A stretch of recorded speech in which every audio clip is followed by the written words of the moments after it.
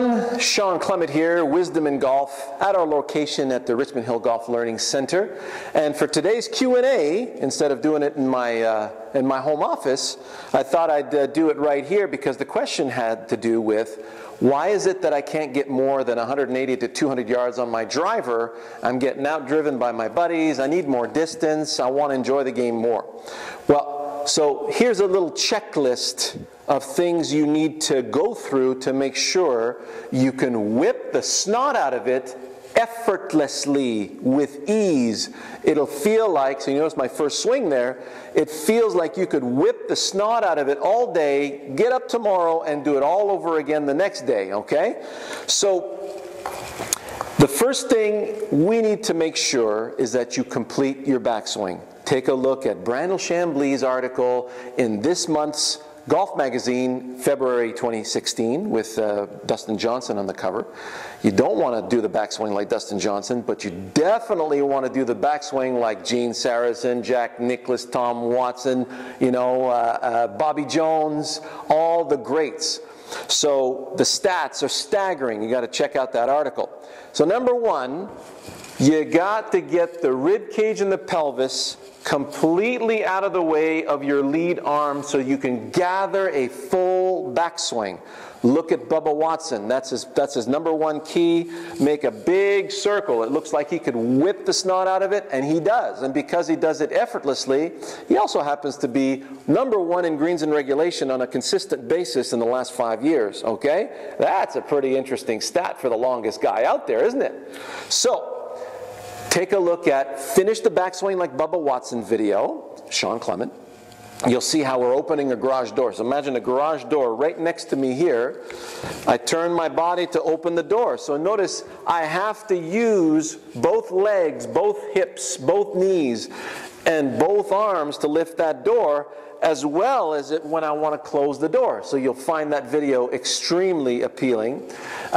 So number two, once we have a complete backswing, you can take a look also at Get Bubba Watson Wide. It's got a fantastic drill in there. So if I were to take my golf posture, bring both arms apart, this is right out of Bill Melhorn's book. So I'm going to take this hand and bring it all the way to this hand. Notice how my body has to turn to be able to achieve that. If I don't turn my body, can't get there. So imagine now all I got is chicken winging, collapsing stuff. So if you can't finish the backswing, you cannot get the feel that you can whip the club with authority and with effortlessness, okay? So I want to feel my whole rib cage and pelvis come out of the way. Notice how my lead knee comes behind the ball. I can lift the left heel off the ground. I can leave it down or bring it up. Not a problem. As long as I feel like I can finish my backswing and whip the club with authority that way. Next, the difference between at the ball and through the ball is 30 to 40 yards. Case closed. So you are probably releasing at the ball. Check your grip. So I want you to go to my grip video entitled Weak Grip or Strong Grip. And you'll notice that even though this looks very closed, every instrument known to humanity is designed handle first in mind. I want to go fishing, handle first, then the rod, then the lure. I'm going that way. So casting in golf is actually very beneficial as long as you're doing it toward the target and not toward the ball. So if your grip is neutral and your club face is square, which we look at now, I want you to take a really important look at dynamic versus static, Shawn Clement, okay? So when my hands lead, my club face is wide open.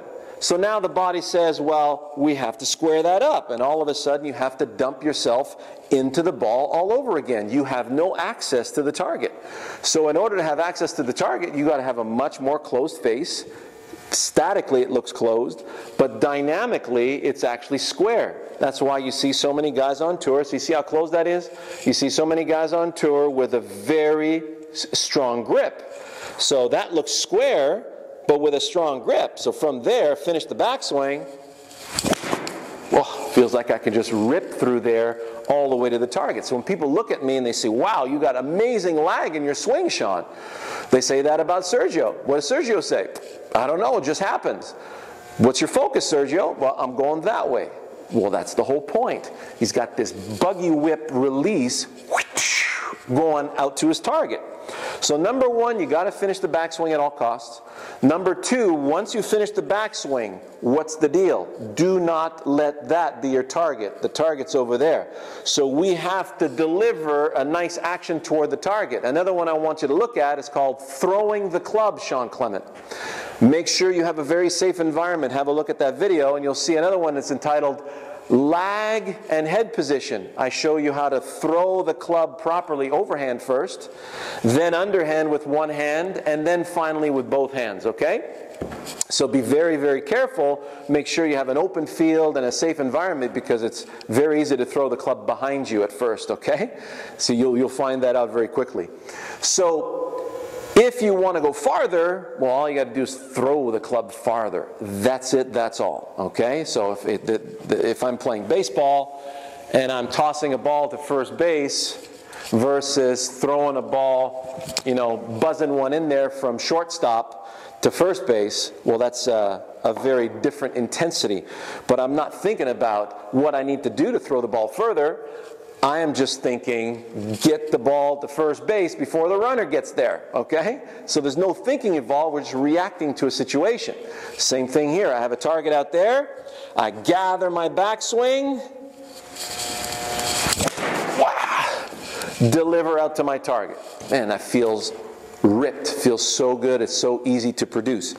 So that's why, you know, on good days in the summertime, I can easily get the 7-iron to go at 195, but it's typically my stock shot width is about 175, 180 with complete effortlessness, okay?